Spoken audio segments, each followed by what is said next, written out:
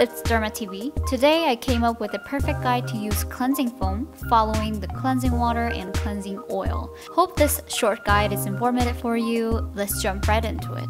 Here's a reminder for those who loves to use cleansing foams. First off, don't forget to sanitize your hands thoroughly. Second, keep it in mind not to rub a cleanser on your face directly, but to create a bubble enough with your hands first and then cleanse with that bubble on your face. Third, cleansing foam loves to combine with water, so make a best use of the water whenever you're rinsing or whenever you're making a bubble. Okay, so now I'll show you step by step how to properly use foam cleansers.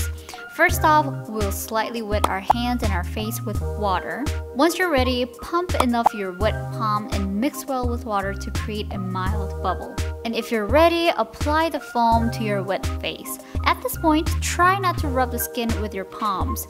Using your palms might have potentials to cause slight irritations to your skin. So gently rub the foam into your skin in a circular motion with your fingertips. So here, let me ask, how long do you think is the appropriate time to foam cleanse? If the surfactants of your cleanser stays in contact with your skin for a long time, it actually can irritate your skin. And also, if the cleansing time is too long, the impurities you've just washed can permeate back into your skin. So we recommend to finish your cleansing within 2 minutes.